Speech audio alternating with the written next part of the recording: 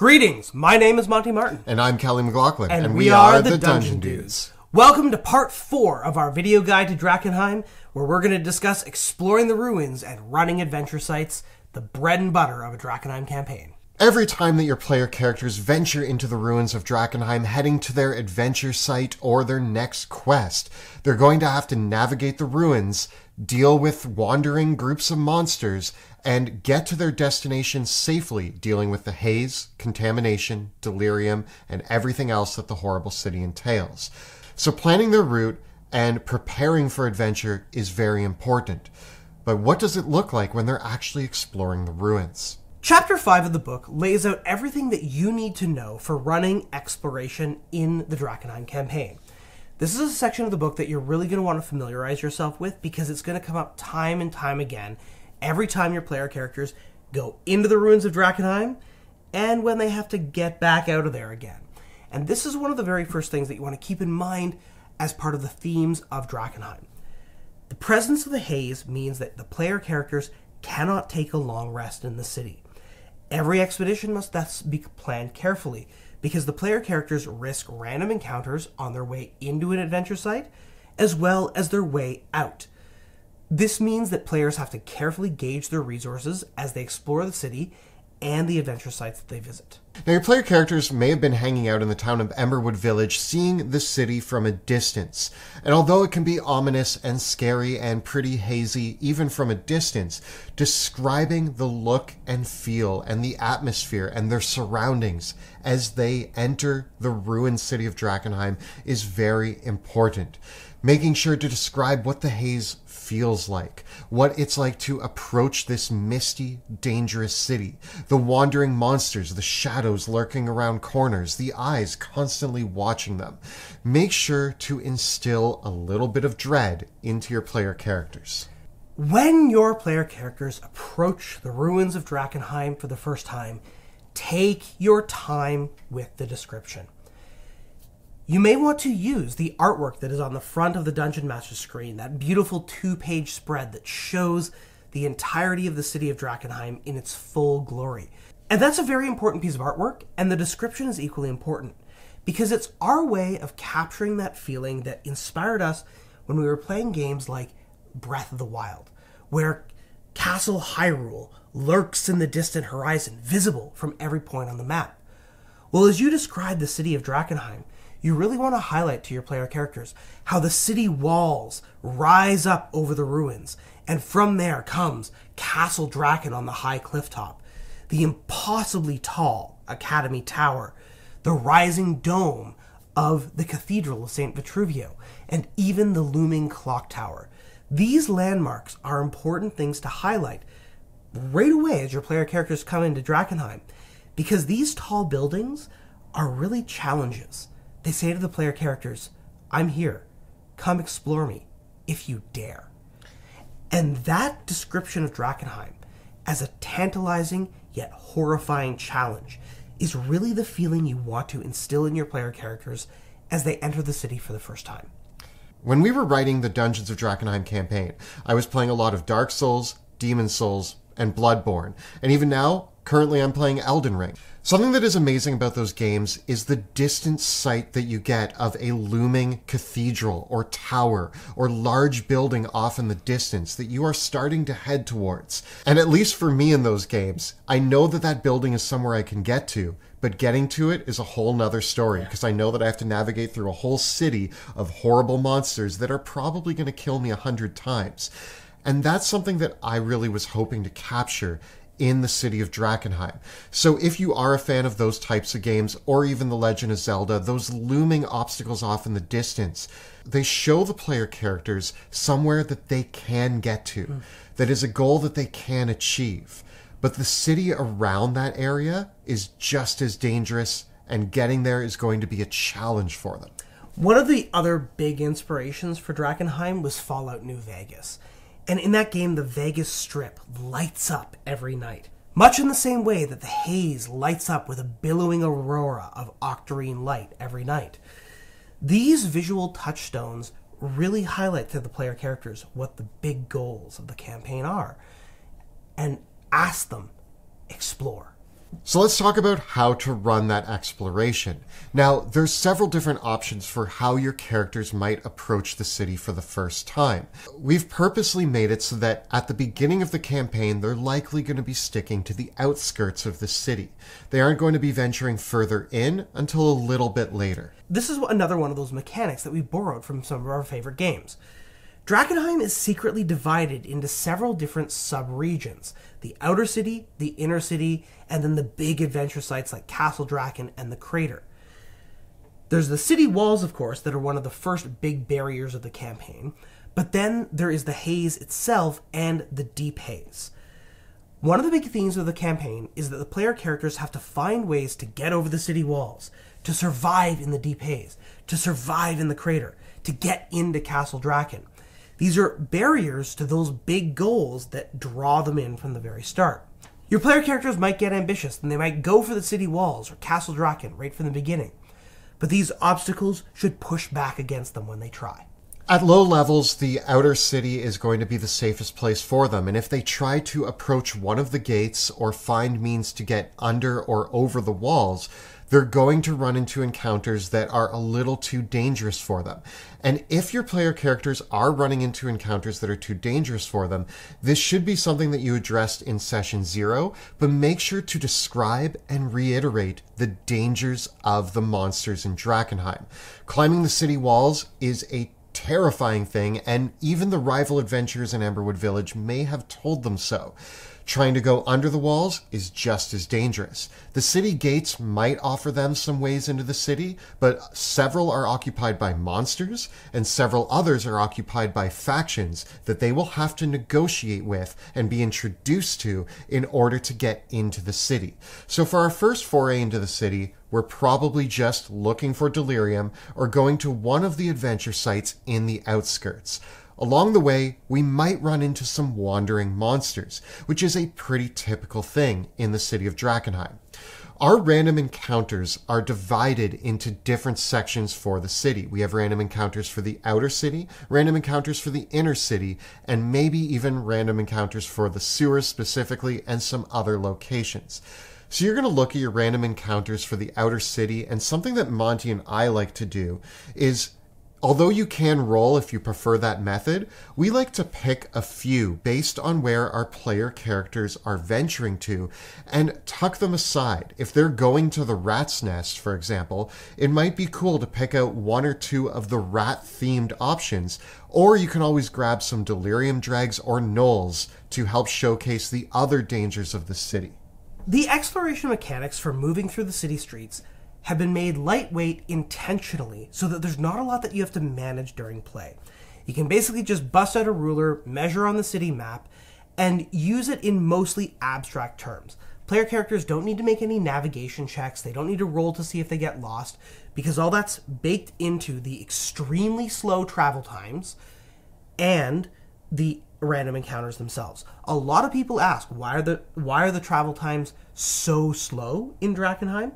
And it's because we've intentionally set this up to be a rather abstract thing. So you don't have to track exactly which streets your players are going on. A general direction of travel is fine, and we assume that the player characters are going through whatever way reflects the method of travel that they want to choose. Your player characters have 3 options when they are moving through the city streets. They can move quickly, they can move normally, or they can move quietly. If they move fast, well, they risk more random encounters and might be less prepared for those encounters, but it's really helpful later in the campaign when time is of the essence. If your player characters move slowly, they can use stealth, and so they can hide from threats as they explore the city. If they move at a normal pace, because they aren't focused on either speed or trying to keep themselves hidden, they can be sentinels and look out, and we give them advantage on perception and investigation checks when they're looking around. The pace that they choose and the length of time it takes to get to their destination is meant to sort of showcase the fact that there are ruined buildings, there's rubble on the roads, wandering packs of monsters that maybe they're avoiding. The mist and haze can get a little confusing, so that it is possible that they get turned around a couple times. Use this as an opportunity to really showcase the environment, describe it, explain getting turned around or weaving through back alleys or avoiding the monsters if they're moving silently. They see groups of dead husks wandering the street and they take certain paths to avoid them, which does take longer. Monty and I actually did a really fun experiment when we were designing this, where we drew a line from where I live to where Monty lives. And that line said that it would actually only take us about 10 minutes to get to each other's place. But in reality, because we're in a city, it takes us about 40 minutes to get to each other's place. So we wanted to showcase that in your movement through Drakkenheim. For all intents and purposes, you're drawing a straight line to their destination, maybe to a gate and then into the city at later times. But the slow pace is meant to show that there is weaving and maneuvering through the city streets. As your player characters explore, description is everything though. And we've created a couple tables in the book, such as the warped ruins and the city locations, that you can use as inspirational hooks to help you describe the environment as they move through the city streets. It's really important to build this atmosphere, especially the first time your player characters are exploring the city. When it comes to the random encounters, if you've watched our show, you may notice us rolling a lot of d6s. This is one option, and you'll see in the book we say a d20. The way that this system works is that each hour of exploration, the player characters are all going to roll a die. On a roll of 1, this means that a random encounter happens. On a roll of whatever the highest number on the dice is, they might gain an extra treasure or benefit. Which is also listed in the encounters. If you get multiple high rolls or multiple ones, you may want to make things better or worse. If you get a mix of ones and the highest roll, then they're probably going to end up in a random encounter, but maybe those monsters are guarding something useful. Regardless, with the die that you choose, you might want to start with a d20, but if your player characters are really gung-ho to get into some combat encounters and really see what the city feels like, you can lower that die based on the taste of your group or based on the size of your party. A larger party might want to use a larger die as there's more chance of a number showing up. Whereas in our live stream, we only have 3 players and we like the random encounters, so we roll a d6.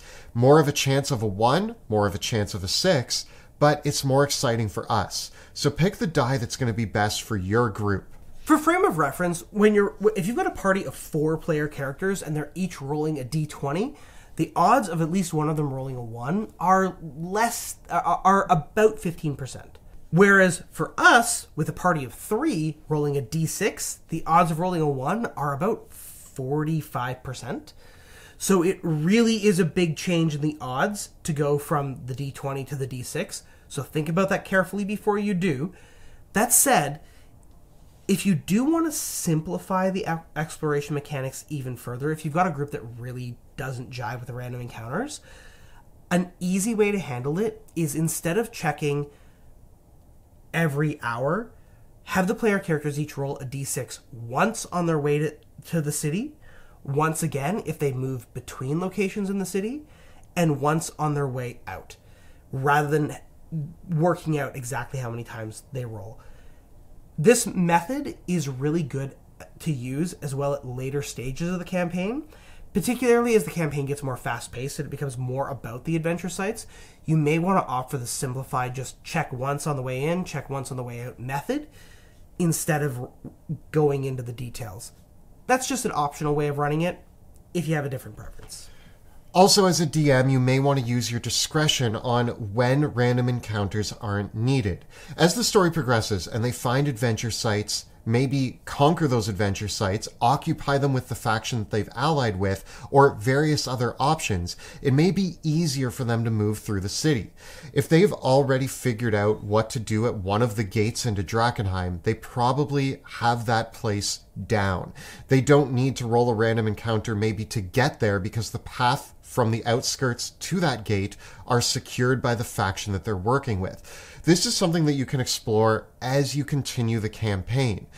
Making clear pathways of safe passage into areas of the city is a great achievement for the player characters and allows them to venture further into more dangerous areas. That said, during your player character's adventures in Drakkenheim, there may come a time when they overextend themselves. They're low on hit points, they've run out of spell slots, and they need to get out of the city. And then they roll up a difficult random encounter. The first time this happens to your player characters, you should be merciful. The second time that this happens to your player characters, be merciless. It is possible for a Drakkenheim campaign to end with a total party kill on a random encounter because your player characters burned themselves out. That's Drakkenheim, baby. Also, if you read through our random encounters, you're going to notice that a lot of the prominent villainous monsters can show up in random encounters. We want these NPCs to be creatures that are roaming the streets. They're scavenging. They're fighting amongst each other. So it's very possible that they run into the Lord of the Feast at level 3. They should know that it's probably a better idea to run, and you should really use your descriptions to describe how terrifying these monsters are. A lot of the random encounters are just that. They are random, and the player characters might end up in places they don't want to be, facing monsters that they don't want to face, and retreat is always a valid option. Also, as the campaign progresses, your player characters may gain new abilities and new spells that will help them explore the city. Spells like flight and teleportation, or even using creative combinations of spells like invisibility and pass without trace, may allow them to move much faster through the city ruins. You might even have your player characters do what Kelly does often in Drakkenheim and polymorph themselves into giant eagles and fly across the city, and then get attacked by harpies, and get attacked by gargoyles, and get attacked by bronze dragons. There's all sorts of things in here that can make these easy buttons sounding solutions a little bit more difficult than the player characters were anticipating. And remember, the haze does prevent player characters from teleporting into and out of the city, although they can still use spells like Dimension Door within the city limits. Finally, as your characters are exploring Drakkenheim, they may want to look for things, whether that's adventure sites or rumored locations or delirium itself. Maybe they're collecting delirium just to sell it to get their hands on a nice magic item that Eldor the Immense is selling. Searching the ruins, again, uses some really straightforward rules. Basically, it's a modified skill challenge where every player character makes a check, and the number of successes amongst the entire group determine whether or not the player characters find what they were looking for. When it comes to using delirium, it actually is a degrees of success, so the number of successful checks the party as a whole makes determines how much delirium they happen to find in the ruins, if they find any at all.